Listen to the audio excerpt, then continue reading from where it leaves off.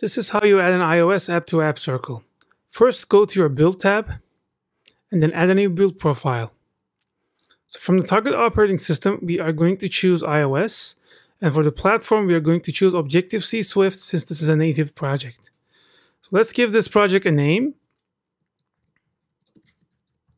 and then hit Save. Once our build profile is created, we can go into detail to connect a repository. So we have a variety of options to choose from based on where your app's source code is hosted. So we support GitLab, GitHub, Bitbucket, or you can just connect via SSH or connect to a public repository. We also support GitLab's Enterprise and self-hosted versions, as well as self-hosted Bitbucket. So I'm going to choose GitHub since my source code is on GitHub. And then once I give access to GitHub, I will see the list of repos that I've given access to. Here's a list of repos that I have on my GitHub account that I've given access to. Make sure that you have repository owner access to these repos, otherwise Appcircle will not show them here. So I will pick my project and hit Save.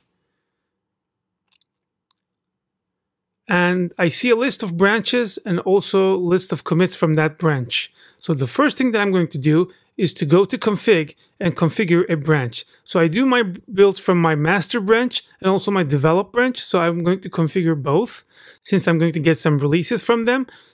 So in this config tab, we are actually determining what Appcircle will build inside your repo. So we have to specify a Xcode project or an Xcode workspace path and also select the scheme. But to make it easier, Appcircle has this Fetch Details button, and when I tap that, it will check the repo and try to fill out all these details for me.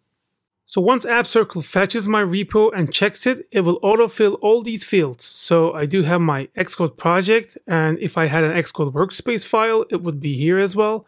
And also multiple schemes, and we can also just manually update them. We don't have to just select them from a dropdown. So my build scheme is called actually iOS, so I will just manually update that as iOS. The only thing Fetch Detail is not filling out is the Xcode version. So you can just pick an Xcode version to be used in your build. So we support the latest Xcodes within the 24 hours of their release.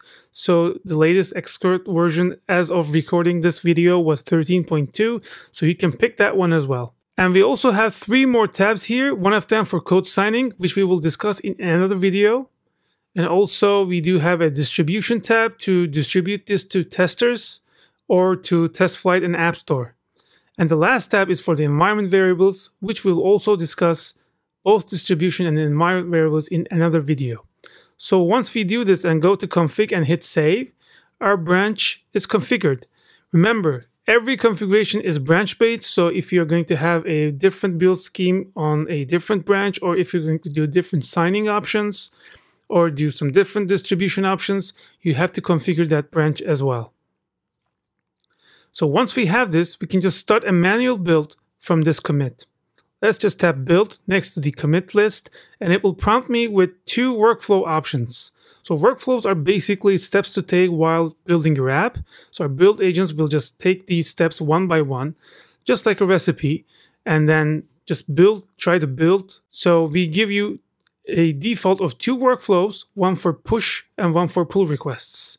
So it has basically what an iOS app could probably have. It's a default thing, and make sure that you edit those workflows based on your preference.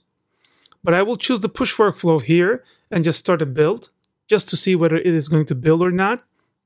So my build has started. While my build is going on, I can just go back and then check my workflows.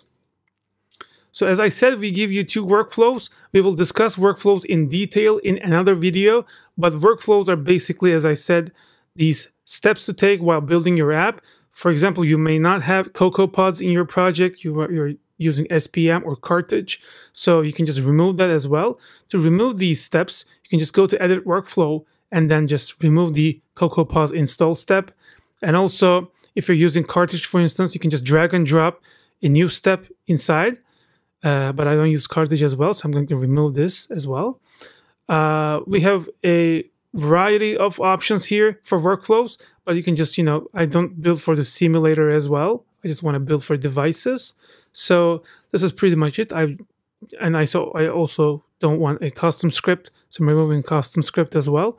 But you can just add custom scripts in Bash and Ruby, And there are also a lot of different pre-made steps that you can add to. And these are also open source, so you can just, check their source and contribute to these components as well.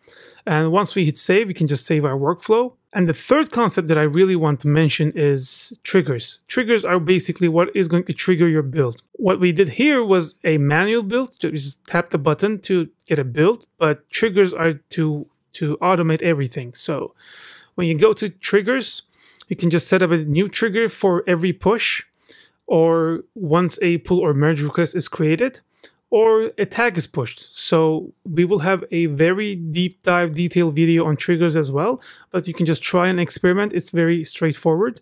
And that's how you actually trigger a build automatically in Appcircle. Let's just check our build, whether it's completed. Well, it just ran Xcode build for devices successfully. And it's also compiling for iOS simulator. You can see your logs here. And once our build is done, our project is actually added to Appcircle. And our build is successfully done. See you on the next video.